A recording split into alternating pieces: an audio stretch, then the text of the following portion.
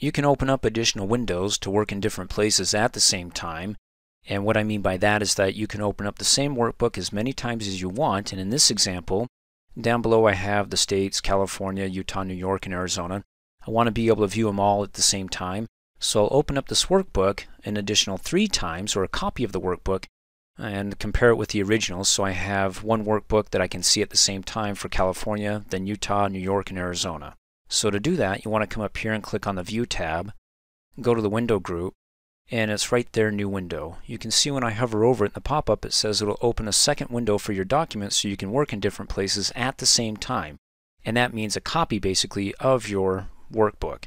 So you can see up here on the tab, I've got the original name of it. When I click on New Window, it opens up and it gives me number 2. When I go back to the original, it's now identified as number 1.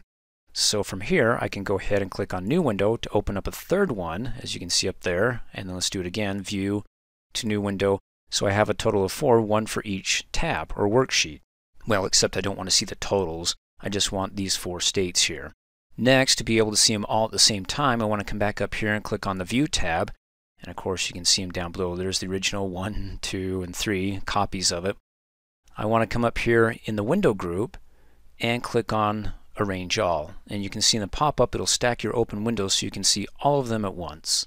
Click on it, and you can choose the arrangement style. I think tiled is going to be the best for me, so I'll leave it as is and click OK. Alright, I can't see the data, so what I'm going to do here is collapse the ribbon by clicking on those arrows there. I got my screen so it's super magnified, so it hardly fits anything within it, but hey, it's for visual purposes so you can see exactly what I'm working on. And there we go. Okay, we got California listed 4 times, so to see them all at the same time, I just need to go to one worksheet and say, okay, over here we'll see Utah, and in this worksheet will be New York, and in that one will be Arizona. Cool. Now I can go ahead and view all these worksheets at the same time and be able to compare and contrast. Let's see, Q4 lemon to Q4 for Utah, $300. Okay, California did better.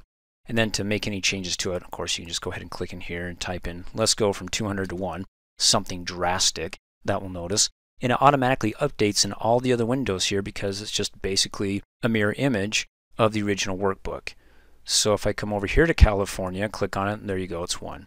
And then when I'm done, when I go ahead and close out of all the others, and close out of that one, close out of that one, and I've got the original left, well, you don't have to go and say, okay, that window was the original. Just when you close out of all of them, when you get down to the last one, that's going to be the original. So if you open up the original and it was in this bottom left-hand corner, and you closed out of that one first, that's okay. Just leave one of them open so it can go ahead and get rid of the extra copies of that window, the mirror images, and you're left with the original. And you can see on California, it's 1. Cool. Oh, and then to bring the ribbon back up again, let's go ahead and double click on the Home tab, and there we go.